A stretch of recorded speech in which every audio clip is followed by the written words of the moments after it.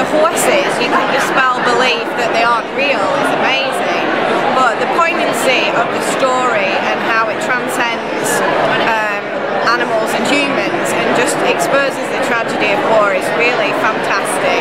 And my mum will be really impressed that I came and watched it in Cincinnati as she saw it on the West End. I'm just really impressed because the horse looks so realistic and you almost forget the puppeteers and just kind of focus on the horse, and the movements are so realistic that it's just been really impressive and really amazing.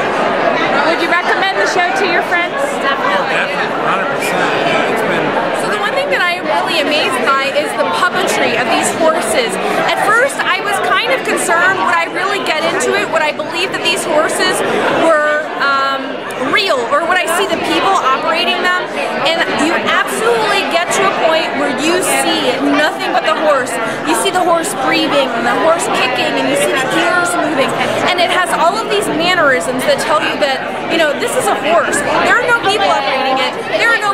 There's no puppetry. It is just a horse, and it's truly remarkable because it takes you to that place where you really are paying attention to the story. You're not watching what's happening behind the scenes, and I think that's really cool. It's amazing how the puppeteers are, you kind of forget that they're there, and yet the horse looks like it's breathing and acting just normal. It's amazing.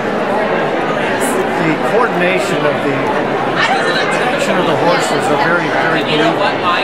And the puppeteers sort of blend in after a while. The guy in the front just looks like a trained type of person. So even the goose is pretty realistic.